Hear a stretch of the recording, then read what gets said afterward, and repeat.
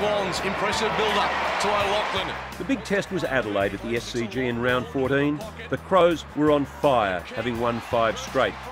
They might have started sluggishly, but quickly slipped into top gear. Through the middle, Swans have the opening goal of the day.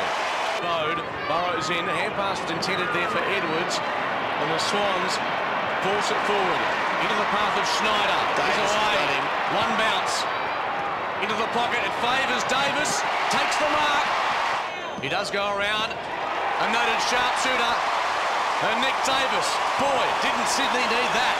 From the ball up, Williams, who spent some time on the bench, fresh legs. A little kick from that fresh leg is okay. Fortuitously landed in the arms of Buchanan to Moore, and now McVeigh. Big kick this in the context of the game. Ducked into that, did Buchanan. Umpire knew it, didn't pay a free for too high. McVeigh, half held, inside 50, gets the snap away to keep them alive. Yeah, I think I don't know whether it's as bad as we've played. We've had some, ups and downs this year, but certainly we just didn't give ourselves an opportunity to test ourselves against the best team in the competition. The Swans did produce strong performances from O'Loughlin, McVeigh, Vogels and Dempster. Roberts-Thompson continued to impress in defence, while Goods never gave in. Sydney down by 39 points.